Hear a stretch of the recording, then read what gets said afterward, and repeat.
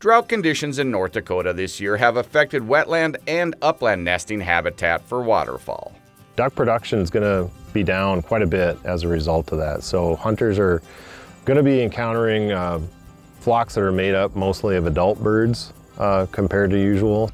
Duck numbers are still quite high, but below what hunters have seen in recent years. We're still at long-term averages for duck abundance, but again, production is going to be low. So as a whole, hunters are going to encounter fewer ducks this fall. The push of migrating waterfowl from the north will likely be impacted by dry conditions as well. Canadian prairies were also going through drought conditions, but not nearly as bad as what we experienced in North Dakota. On the migration side of things, we do expect some struggles there as well.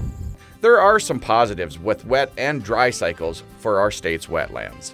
It's very important for wetlands to dry up periodically through a natural drying and re-wetting process. It just really helps maintain their productivity.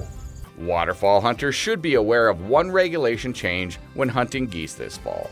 Just a slight change to goose hunting hours, where typically we would have been closing at 1 p.m. Most days of the week. However, this year we're just going to start right away with 2 p.m. so that we're not changing midway through the season.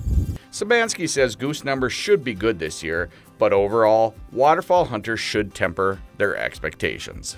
Hunting opportunities are going to be limited, not only by fewer ducks in the air, but also by fewer spots to go hunting just because of dry conditions. Before hitting the field this fall, hunters should check the Fire Danger Index at ndresponse.gov for updated county off-road travel and burning restrictions. This is Mike Anderson in the North Dakota Outdoors.